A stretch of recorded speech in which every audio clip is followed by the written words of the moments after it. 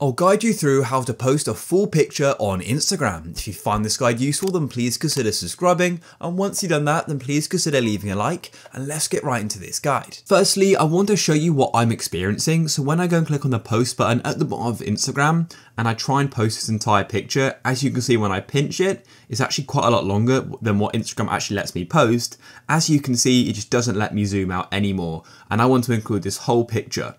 So we can actually go and get around this, but to do this we are going to go and require an app.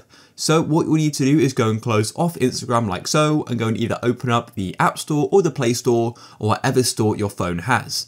And the app we want is something called SquareFit.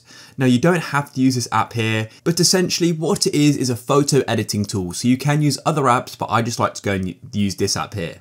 So once you've got it, go and open it up just like this, and there is a premium option. Personally, I use the free version, so I'll tap on the cross in the top left. And now here we are on the app. So what you want to do is go to the bottom left and go and tap on new like this, and then you can choose a video, photo, or clear. In this case, I want to use a photo. Then what you need to do is go and select the photo you want to go and post on Instagram without it being cropped. So in this case, it's this one here.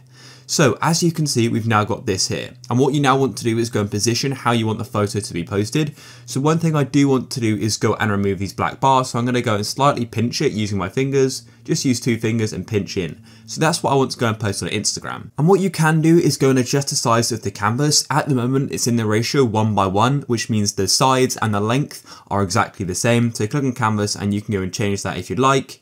And then what you can also do is scroll along, and there's a few more options as well. For example, you've got frames, so you could go and add a frame if you like.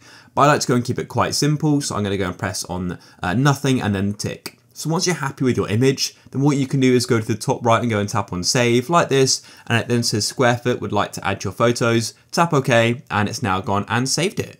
So now what you can do is go and close off the SquareFit app or the photo editing app you're using, and you can go back to Instagram. And then what we can do is go and tap on the post button at the bottom like this. And then just like that, we've now got the image we just went and sort of changed the position of, and we can now go and post this full thing. So I like to go and have the white borders because then it fits on Instagram like pretty naturally. So then what we can do is tap on next in the top right, tap on next again, and then okay. And then what I'm going to do is go and paste it just like that. And it will take a moment to post, and then as you can see, that is how it looks, and that's perfect. It's got the full image. So if you guys found this useful, please consider leaving a like. Peace.